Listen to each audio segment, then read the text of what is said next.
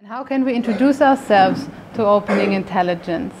We can do that by just stopping thinking for a moment, and we can all do that right now. We stop the train of thought that we at the moment have, just for an instant. And then we see what remains. What is present there? We see that there's something alert and something that is always present right there. And that is open intelligence, always present. No matter if we have a thought or if we don't have a thought. So we don't need to try to not have any thoughts. The stopping thinking, we introduce ourselves to that something about us that is always present, always there, always remains there, never goes anywhere, never changes. And that's what we acknowledge in a short moment, repeated many times, that there's something about us always present that has just gone completely unnoticed, because we focused all our energy and all our focus on our data, which is all our thoughts, emotions, sensations and experience. What we focus in on that and notice that there's something, we realize that there's something there that has gone completely unnoticed, that present that is always there, that intelligence that informs all our actions, informs all data streams. It's always present. So we acknowledge that in a short moment, repeated many times, which means it brings it to the foreground in our perceiving of the world. More and more we use that intelligence that has gone unnoticed to inform our actions, to inform how we want to relate to people. And that intelligence is always stable, always beneficial, always knows what to do, how to act. That is not based on our thoughts, emotions and sensations, that they are fleeting. If we base all our actions and the way we relate in the world on all these fleeting experiences, the thoughts that is sometimes like this, and then you have a next thought and next emotion. I mean, we will be swirling around with and not knowing really how to be and how to act beneficially. There's no clarity within that, because we cannot hold on to them. But if we base our discernment and clarity and how we want to relate on that stable ground that is always present, that is always there, then we can be ensured that we know exactly how to be in the world with complete clarity and discernment, knowing exactly how to be and how to act. That's really powerful, really powerful. And on that we can really rely on in our life. So we all have that capacity to tap into that. It's always present for everyone, no one left out. No matter in which circumstance we are, no matter what background we have, no matter what activity we are engaging in, it just doesn't matter at all. We can always take short moments and acknowledge open intelligence within that. Always. And we have that choice in every moment. So even if we recognize and acknowledge open intelligence or not, open intelligence is always there. So even if we are focusing on our data stream, open intelligence never went anywhere. So we might as well can also recognize it right there. Because there we see how we can empower ourselves in every moment. Seeing that in every moment we have that choice.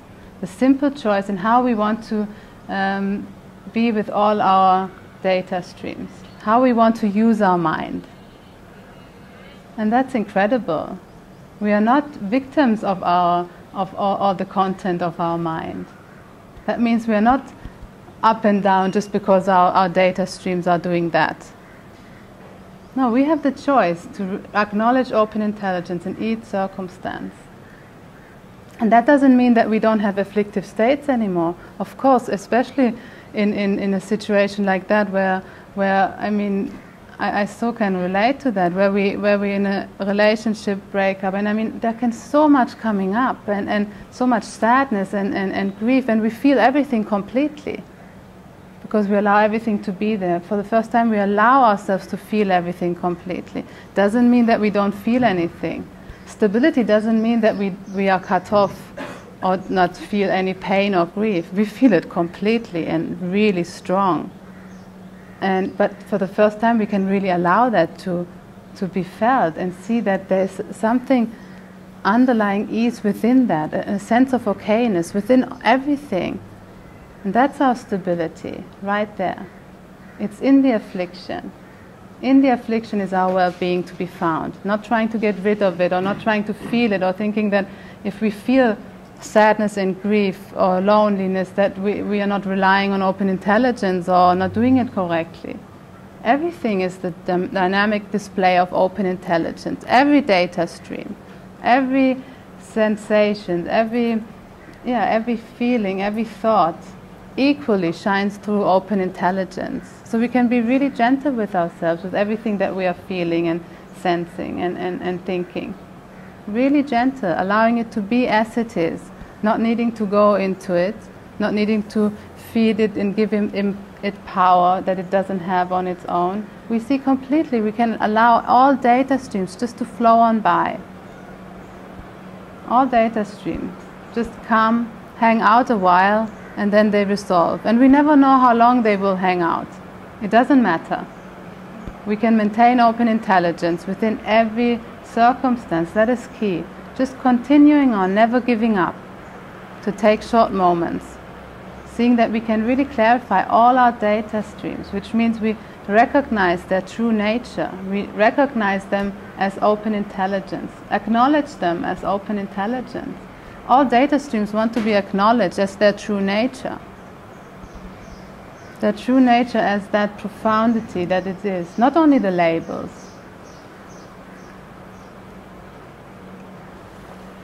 If we focus just on the labels, that is just one part of a data stream. We don't really see the whole picture of a data stream.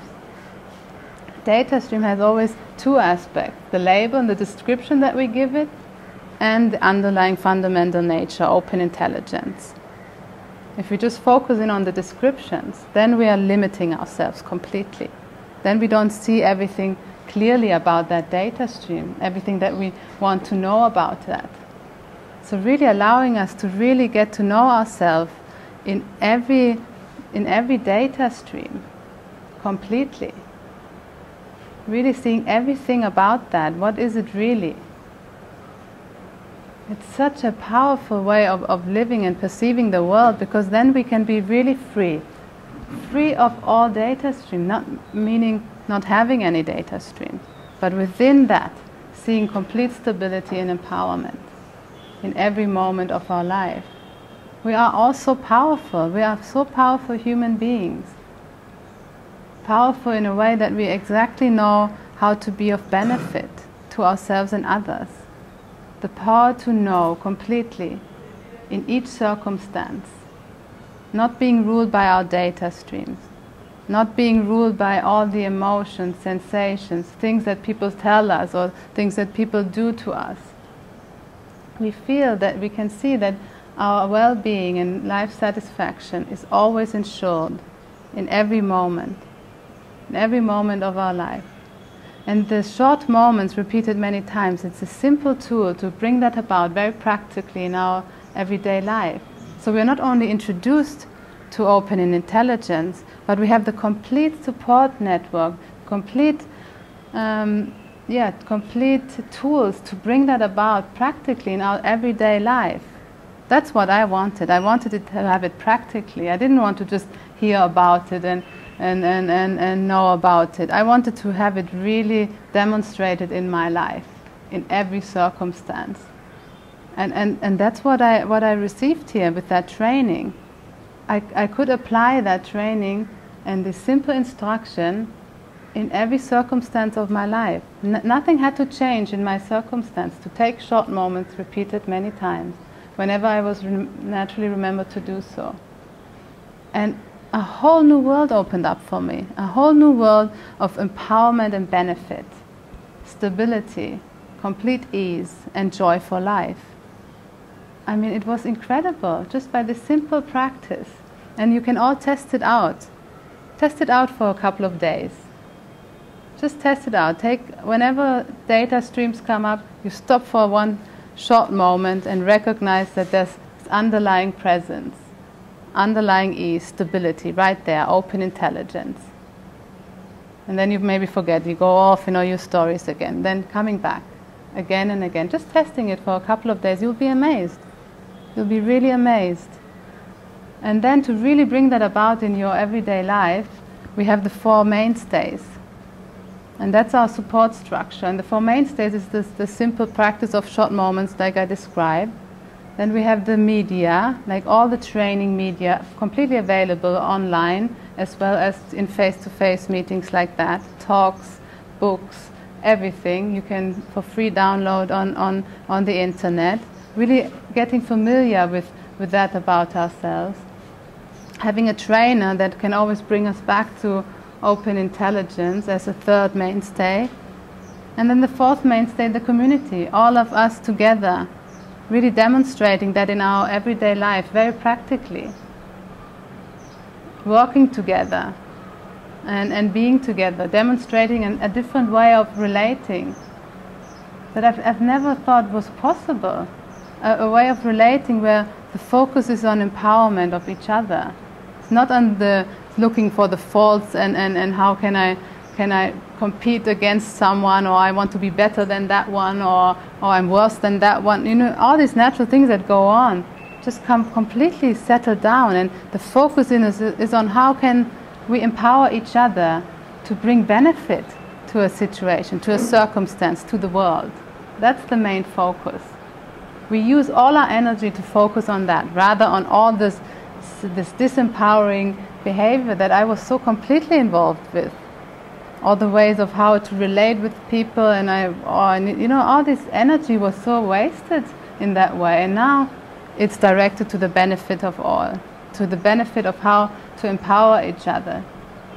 It's so beautiful way of living, and it's not only a beautiful way of living, it's a complete powerful way of living, and we can all claim that power for ourselves. It's really up to us. Everybody needs to do it for themselves and for the world together. Everybody can make that choice.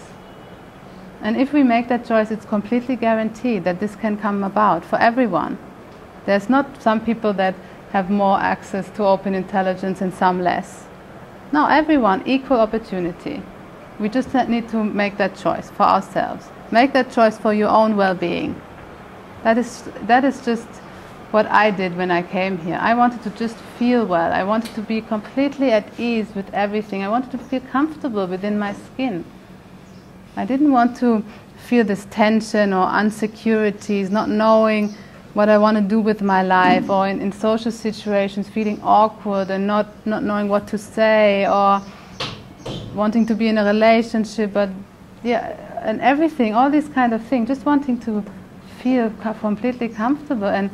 And now there's such ease within everything, with being in social situations, with being with other people, with knowing what I want to do with my life.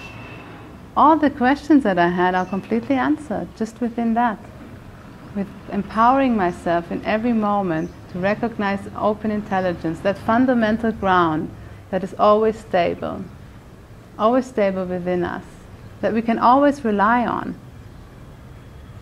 And that is really guaranteed. And it's amazing. When I came here for the first time and I heard that a guarantee, Candice gave me a guarantee that this will be my lived experience, I was like, wow, how can that be? I didn't even have an idea that this was possible. And then she gives me also a guarantee that everybody can really live like that. And so I gave it a shot, and I said, okay, I will just test that out for a while. I will test it in my own experience and see what happens. I gave myself 5 months or 6 months. I was in India, and I said, I will fully go for it. I fully take it all the way and see what happens. And I'm so glad I did. I could never imagine the benefits I had received in that time, and now continuously so. It's never ending. It's amazing, and just by that simple choice to just testing that out for a period of time was a miracle for me. Like really seeing it, that I could really make that choice and be completely supported in making that choice to live a beneficial and happy life. Not only for myself, but for everyone, seeing that this is really possible for everyone.